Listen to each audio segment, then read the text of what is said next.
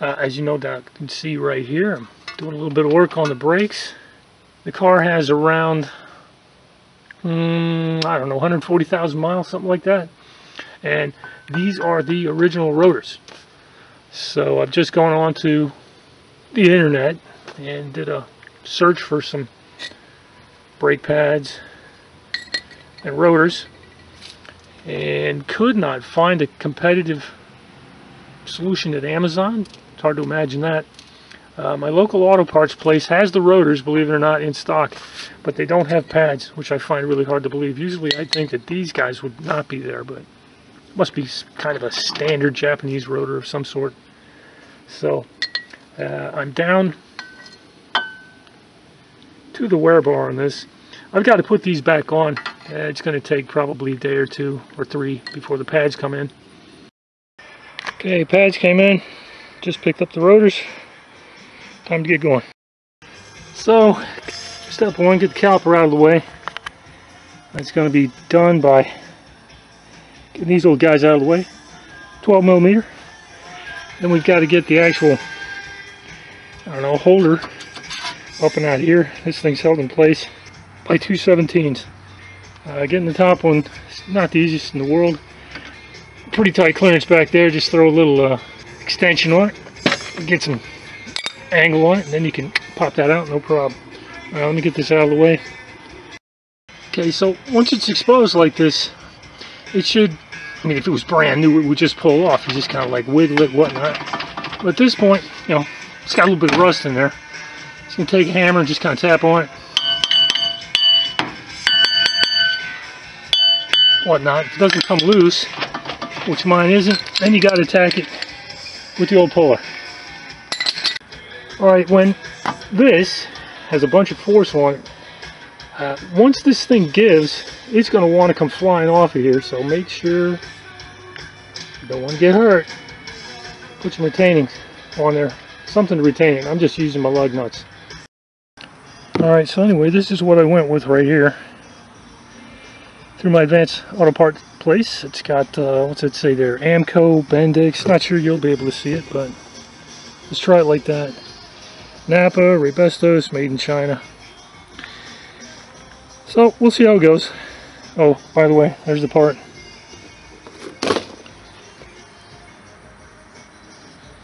Looks pretty solid to me. Definitely got a bit more metal on it than the old one. Put some grease down in here. Hopefully that'll keep it from oxidizing. And I think it's got like a coating of some sort on here to keep it from oxidizing. So I'm going to see if I can't apply some kind of a little degreaser cleaner on here and get that cleaned up a little bit. Yeah, it cleaned right up, no problem. Some leftover muck that was on there. Anyway, just a little gunk. Alright, on the little caliper retainer here, make sure these things float. They've got to be pretty easy to slide around, rotate them, pull them in and out. So mine are in good shape.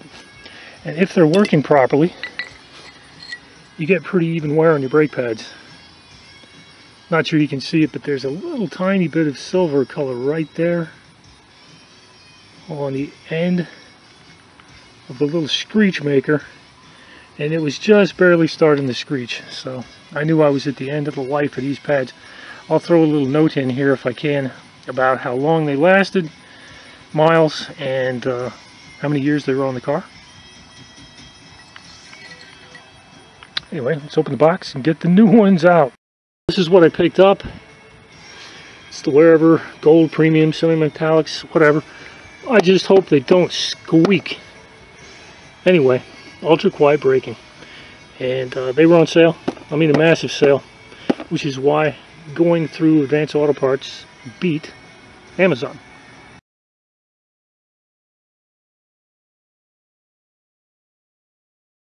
Alright, this is one that came off this side of the car. It's got the little wear indicator noise creator on this side, so I'm going to use this one on this side.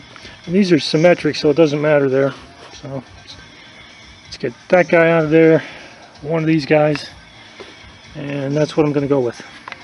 One of the problems you're going to face is getting this piston pushed back.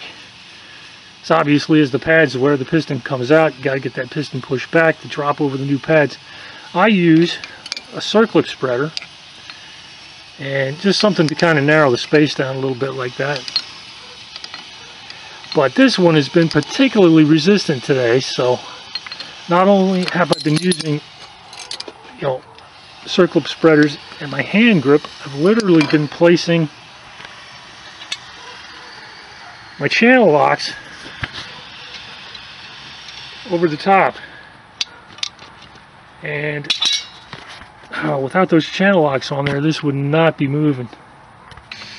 Get some good leverage like that right there, and just pinch it. You can see it moving, I hope a little tiny bit. And there we go. Yeah, once I got it started, it seemed to be a lot easier. Anyway, well, that's the process. Circlip spreader. And there we go, all torqued up. It's 12mm right here. It's not a very large bolt, doesn't take a lot of torque. The 17s that sit back over there, they take a bit. I don't know what the torque spec is. These are small, it's not much. Those are bigger, it's a bit more. It's good enough. I've got a problem right there. Right now, it's not bothering me, but this is going to go at some point. Driver's side is just not coming loose. I've gotten out the breaker bar to get the torque on this thing up. Got the mallet.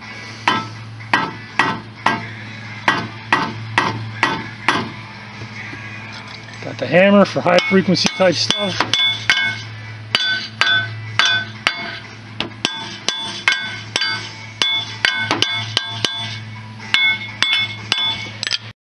Alright, I got the big breaker bar on it, and it's still not coming loose.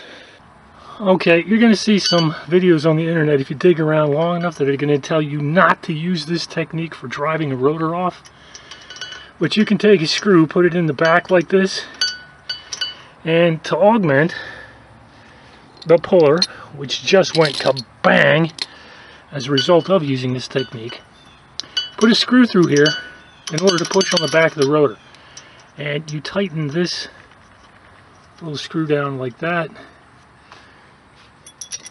Doesn't take much, just a little screw right there. Sorry, a little wrench on that, a little wrench on this side. Just do that. Got one top, got one on bottom, just a little pressure here and there. Back and forth, but I tell you what, when it went, it was like an explosion. Kaboom! So anyway, we're loose. It's on. I gotta wipe it down, get my rag and wipe it off a little tiny bit. To get the job done, you need yourself a puller. I needed this kind of a wrench with a breaker bar to apply additional torques to here. A couple of wrenches, 12, 17, whatever, for the bolts that are back in here. You can also get to those bolts with ratcheting wrenches. An extension for that one right there. And a circlip spreader for dealing with that piston.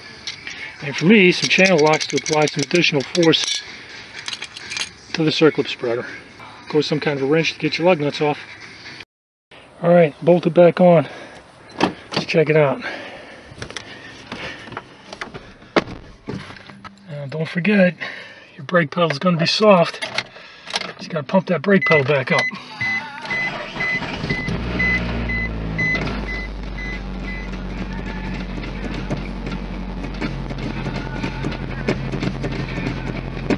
That's feeling pretty good. Alright, I'm back to my quick drive. No problems on that side.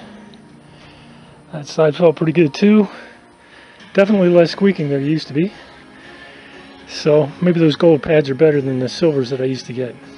Anyway, like I said, I think that's it for now. It's an 06 Aereo SX Premium. 2-wheel drive, automatic.